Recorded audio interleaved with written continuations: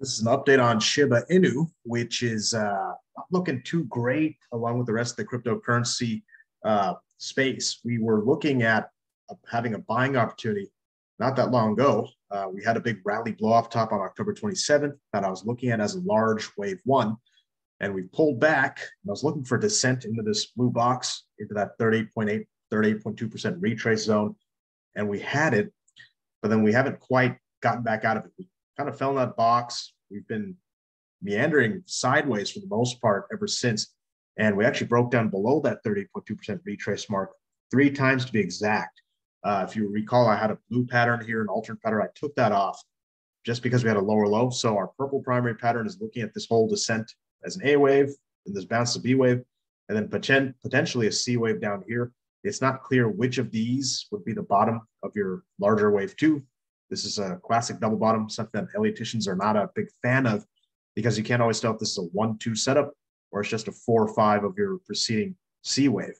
If we look at the closer picture, this is the linear chart. If you recall, we do have both of these using 2-hour intervals. The only difference is that one is linear, the other is logarithmic. In the case of SHIB, the log chart does seem to count better, so I like relying on that for the big picture. But on the small picture, zoomed up, you can kind of see how, again, it looks a little bit more downward sloping than we did before. We have our A wave down, B wave bounce, and then if this really is a C wave, this could be kind of an ending diagonal situation. Of course, with an ending diagonal, you would expect a quick bullish reversal, but we're not quite seeing that yet. We had the semblance of a 1-2 setting up, but now we're falling again, and we're I wouldn't say we've quite validated the wave two, the wave one yet. If this is a 1-2 in purple, but it's getting pretty close. You can, in theory, retrace the 100% of your first wave. So we'd like to hold support. I would prefer not going any lower than we have gone. So that would put our support at 0.000028 cents. Or actually, that would be dollars, not cents. My bad. We got some supports below our 76.4% retrace would be a little lower than that, 0.00002. We have a red line for the 1-to-1 relationship between this A wave and the C wave at 0.000019. This is a little tricky because for our purple pattern to hold, we need to see some bullish action immediately. So I'm going to go over the red pattern momentarily just to finish off the purple pattern. If we really are still bullish, then we would expect our first wave to hit the 0.32 and to the 0.61 extensions of the larger 1-2. So that would put us between 0.00008 and 0.00016. That could also be potentially the top of a fifth wave if this was a third wave. So this could be a 3, 4, potentially a 5. If that happened, we'd have a sharp reversal. Right now, we're not thinking about that because clearly we need to get off the floor first. As for sentiment across the rest of the crypto space, I got a bunch of tickers here. Things are looking pretty bloody across the crypto space. As I've mentioned before, Ethereum Classic, Bitcoin Cash, EOS, Filecoin, those all broke their lower lows from the bullish pattern that we had developed over the past 6 months or so. So they've reset everything. Bitcoin and Ethereum are just barely holding on to their bullish patterns right now. So our alternate red pattern that we have across the cryptos is getting closer and closer to coming true. And I'll continue to make updates on that. Check out my Bitcoin and Ethereum video that I did just before this one, just to get some details. Probably going to release another one very soon, detailing what a crash setup may look like. Speaking of crash setups, we do have something developing here for SHIB. So when we look at this pattern, you do see that we have an alternate red. So this alternate red goes like this. So we're still looking at this whole thing as an A wave. Then we're looking at this as a B wave bounce. And then depending on how you interpret this, this could be the first wave and the second wave of our C wave. So C waves are always impulse waves. They have a 5-wave structure. So in this case, we would basically be looking at this as a first wave down. And depending on how you interpret, this could be a diagonal. Maybe it started up here. Maybe there's more to it than that.